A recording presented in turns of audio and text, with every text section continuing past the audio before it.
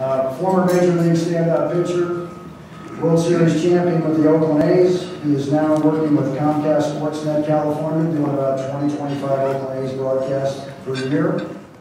Well, Mark Mulder, welcome back to Edgewood. Thank you. Happy to be here. I bet you are. As defending champ, aspirations for this week?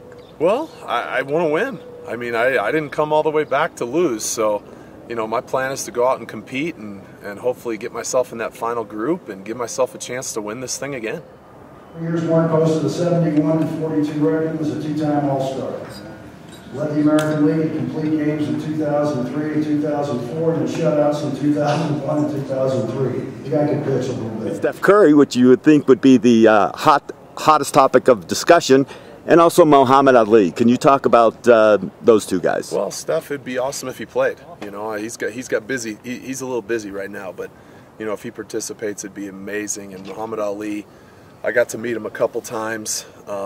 I saw him actually about 2 months ago in Arizona because he lives near me, and he didn't look very good at that time. But my first time I met Ali was at the '04 All-Star Game.